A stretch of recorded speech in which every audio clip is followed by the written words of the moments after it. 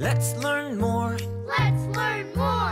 Let's learn more with Liberty.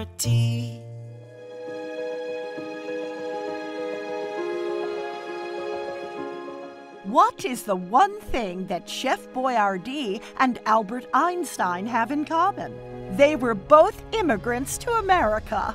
An immigrant is someone who moves away from their home country to a brand new one to start a new life. People from different parts of the world come to America for various reasons, like finding better jobs, staying safe, escaping trouble at home, or simply enjoying the freedom and beauty of this country.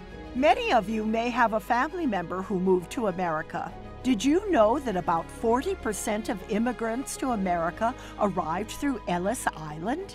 Ellis Island is a small island outside of New York City, making it the perfect landing point for immigrants coming to America across the Atlantic Ocean.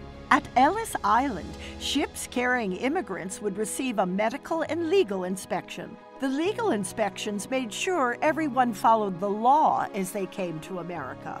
Due to the massive crowds, these inspections couldn't last long. They were sometimes called 6-second inspections because they were so quick.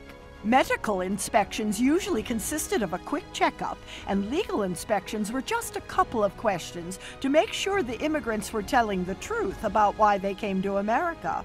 Almost everyone passed these checks, and at most, only 2 out of every 100 new immigrants were held back before entering America. Once the inspection was complete, the immigrants were ready to live their new lives in America. Many found work in farming, mining, or in factories. Others opened their own businesses, worked in construction, or even became celebrities. All of them were eager to pursue the American dream that they had heard such good things about. Not far from Ellis Island stands the Statue of Liberty, a fitting monument to the ideals of America. Many people came to America because our country is a symbol of freedom and hope, and the Statue of Liberty represents those important values. The Statue of Liberty was originally a gift of friendship from the people of France in 1886, and it has become known as a symbol of freedom, democracy, and the American way of life. A democracy is a form of government in which the people have a say in how things are run.